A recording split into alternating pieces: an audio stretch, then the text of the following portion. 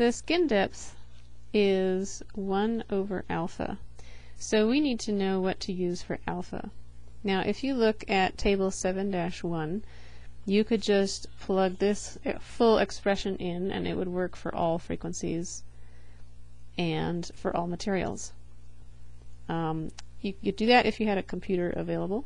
If you don't, or if we want to get a feel for whether our result from the computer makes sense and is correct, then we could look at our solution and we could say, well, we know from 1 kilohertz all the way to 10 megahertz we have a good conductor, and from 100 gigahertz and up we have a low loss dielectric. And then in this region we have a transition zone where we can't use either the good conductor or the low loss dielectric simplified expressions. We'd have to use the full expression. So we could break it up into 3 parts. We could use the good conductor expression here. So if we look at table 7-1, the good conductor, alpha is square root of pi f mu sigma.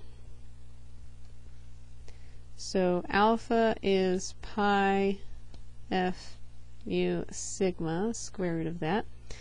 And since skin depth is 1 over alpha, we're going to get a skin depth which decreases according to 1 over square root of f. Since the others are constant, this is going to change with frequency. Then for the low loss dielectric, low loss medium, we're going to use this expression. Oops. Give you an idea of what's coming. Alright, so then for a low loss dielectric we have alpha is sigma over 2 square root of mu over epsilon, and this does not change with frequency, so this is just a constant value. So that means we're transitioning to from sigma is decreasing according to 1 over square root of f, so if we plot it on a log scale it would be linear, and then there's a transition zone, and then it'll be constant with frequency after that, above that when it's a low loss dielectric.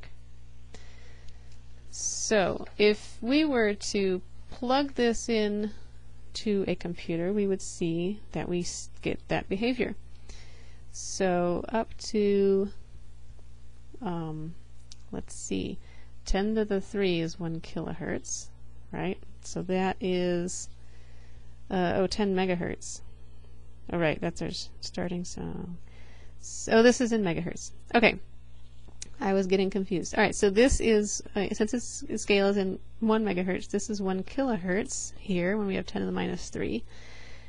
And 10 to, nope, I don't want that. So 10 to 1, this is, let's see, that would be 10 megahertz, right? 10 megahertz, and I already forgot that is, yep, that's our transit. So it is going to change when plotted on a log scale. So notice the y-axis here is a log scale. The x-axis is 2. So a log scale will get a straight line when it's in a good conductor. The skin depth changes with frequency between here and here. And over here at 100 gigahertz, we are going to get, it's going to flatten out and be a straight line.